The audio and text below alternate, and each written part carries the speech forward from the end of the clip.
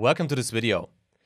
This video starts a bit different because, as the title says, we want to have a look at Git Rebase and Git Merge and see how these two commands work and how we can use them.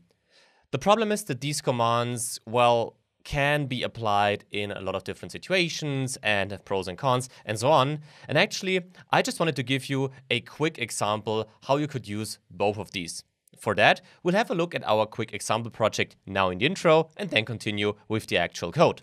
Because in this video, we'll start with the following situation. We'll have a master branch right here with two commits, M1, M2, master commit 1, master commit 2. Doesn't matter a lot in the end how we name them. The important thing is that this example project will also come with a feature branch. This feature branch is created based on the master branch, so based on this last commit in the master branch basically. And we implemented some stuff in there. So we're working on a new feature, which shouldn't be implemented into our master branch immediately. At the same time, our master branch is also evolving. Our colleagues are working on it, whatever. The important thing is that we also got a new commit right here. So the situation is this one. We started at this second commit and now both branches evolved. After that, we want to continue with our feature branch and finish our feature. Well, and then the question is, how can we combine these developments, the M3 commit, so the latest commit in our master, and the latest commit in our feature branch into or back into our master branch right here, this thing right here. Well, for that, we have a lot of different approaches, and in this video, I want to show you two ways how to achieve this. One way with Git Merge, the other way with Git Rebase. So that was some theory. Let's have a look at the code now. Right here, I am in the project, and if we have a look at Git branch down here in the terminal, in my integrated terminal, you can see that we have exactly the same structure that we saw on the slide. We have two branches, master and feature. And if I have a look at the commits in my master branch, you can see that I have three commits. The third one, the second one, and the first commit, M1. Let's now check out the other branch, the feature branch right here, like this, and also see what's in there. And as you can see, we have F1, so the first commit in the feature branch, and important, this M2 commit right here, which is the last commit both branches have in common, the M2 commit. We also have the M1 commit down there. By the way, don't worry too much about the actual content up here, it's just some dummy code. As you can see in the feature file right here, we have F1, so basically the name of our commit in the feature branch. And if I switch back to the master branch once again, we can close this one, you can see we have M1, M2, M3. So basically the code is equal to the name of the commits. The important thing now is that I want to continue my work in the feature branch. As you saw it, we want to create this second commit in there. And then I want to kind of combine the information of both commits in my master branch. For that, I'll check out the feature branch down here, like that. And now I will add another feature. Let's say I'm writing some really awesome code, maybe something like F2 right here. So now I'm done and my feature is great and all that stuff. So I will add it and of course commit it right here. By the way, if you're not sure about what we're doing right here, have a look at this video, I think it's up here, because there we dive into the basics of Git. Just a side note, back to this commit, which I will name, to follow the naming convention, F2 now. So just to be sure, if we have a look at the commits in our feature branch, we have F2, F1, and M2.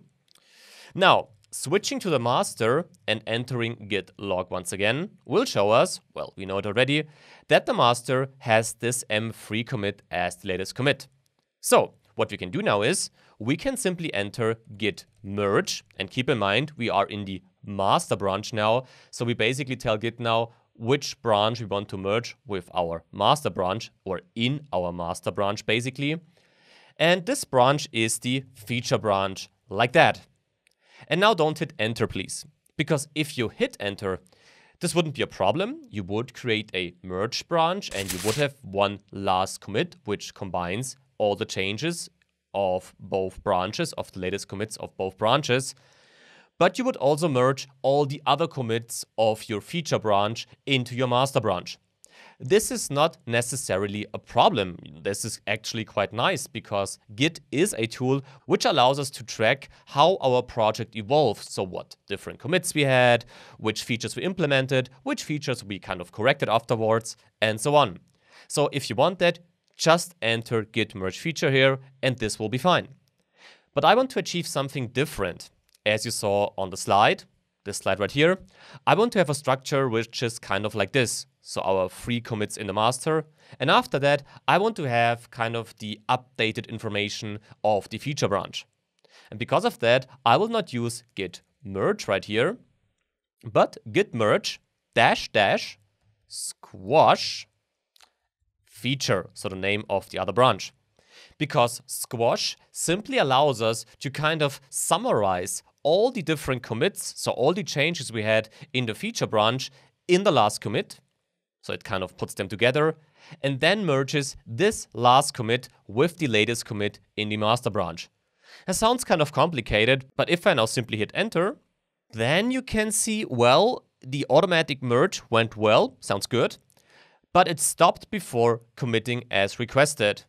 Now, this sounds like a big problem, but the actual solution is that you simply enter git commit -m and now the name of this merge commit, which could be feature and master merged.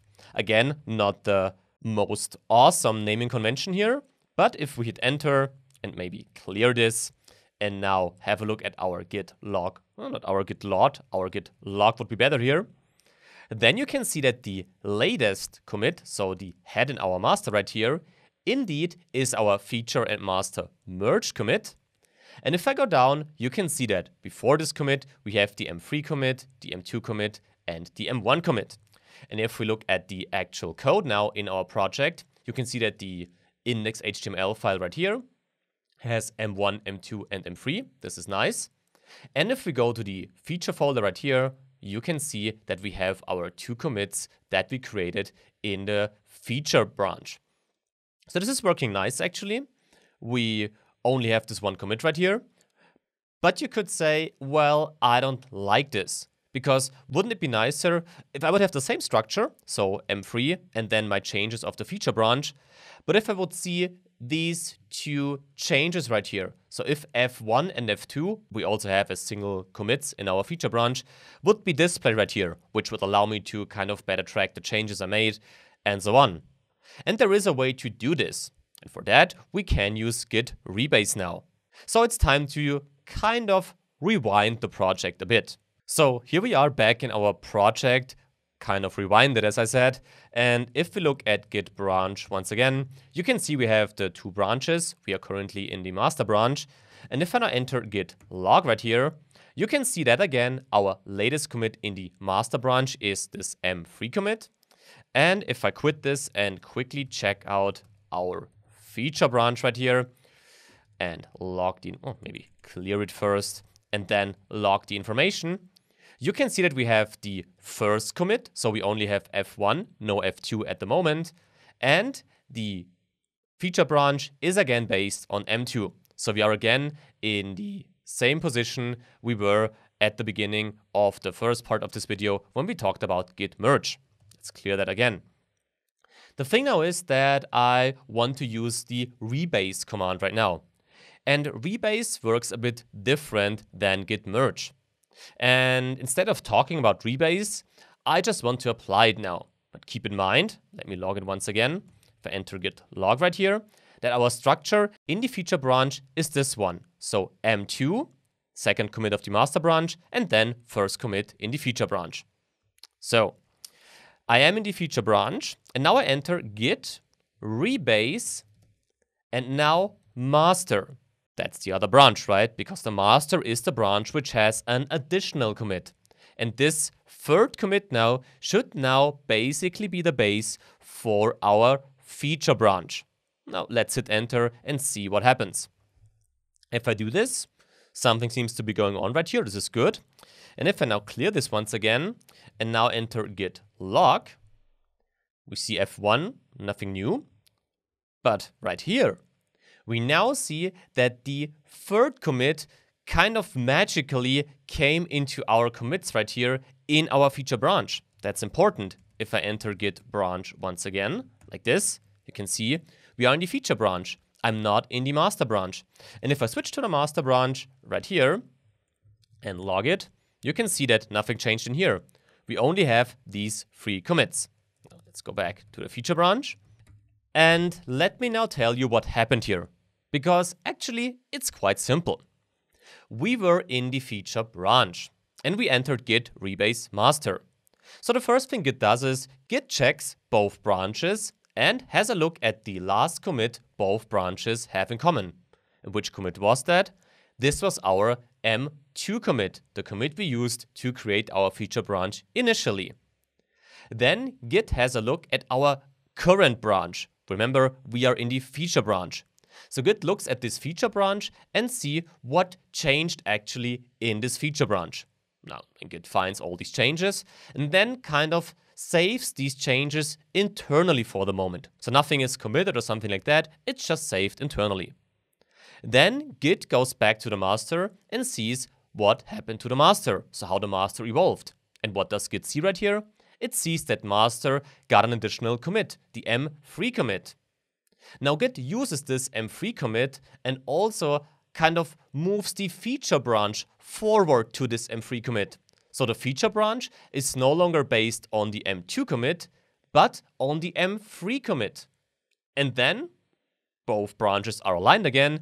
Then Git simply applies this internally saved information, so our F1 change, this change right here, and puts it on top of this M3 commit. That's basically everything that's happening. And why is this cool in our case? Well, because now I can simply go right here and enter another thing in my project. Let's say this is now the finished code.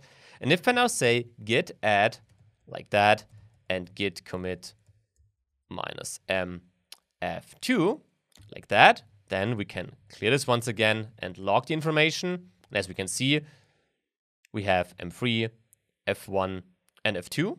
So this is kind of nice. And now we can switch back to our master, clear it. And well, if you listen carefully, then you probably can guess what we can do right now to finally also add the changes to our master. Because remember, that's the current status of our master branch. So we have M1, M2, and M3 as the latest commit. And in our feature branch, we actually have the same situation. The latest commit both branches have in common is this M3 commit. That's what we just achieved with our rebase command. So if I enter here, git rebase, but now not master because we are in the master at the moment, but feature, what will happen then is that Git will again first have a look at our 2 branches and see what is the last commit both branches have in common. In our case, this is the M3 commit now. Then Git will analyze our master branch and see what changed. Well, actually nothing, so there is nothing Git has to save internally. Then Git will go to the feature branch and see what changed right there. Well, and what it finds there is that we added 2 commits, F1 and F2. Then it will apply these changes to our master branch. And after that, it would add the changes we applied to the master. And as there are no changes, well, basically our master should now simply have the M1, the M2, the M3, and the F1 and the F2 commit. Let's see if this is correct by hitting enter now.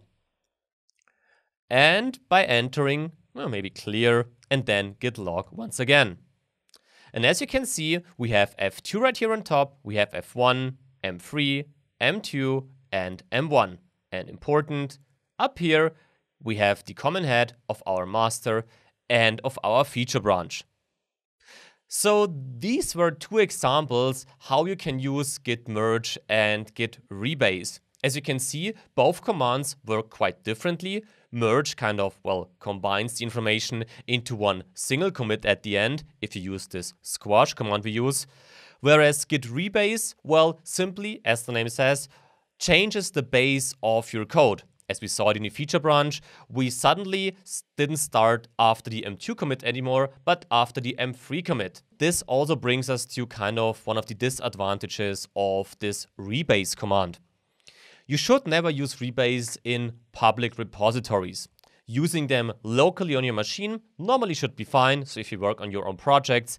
But in bigger teams, you can use it, but it can cause serious damage in the end and a lot of work for your colleagues. I won't dive into all the details about that right now, but if you look at the official Git documentation right here, you can see this sentence right here. Do not rebase commits that exist outside your repository. Now, I won't dive into this deeper in this video, as it's meant to be an introduction to show you the general capabilities of Git Merge and Git Rebase. But if you want to use it together with your colleagues in public repositories, then make sure to have a look at this article, because otherwise this could cause some problems. Nevertheless, I think it's good to know Git Merge and Git Rebase, and with that I hope you learned something interesting for you, and I also hope to see you in the next video or one of the other videos here on the channel or on academind.com. Bye.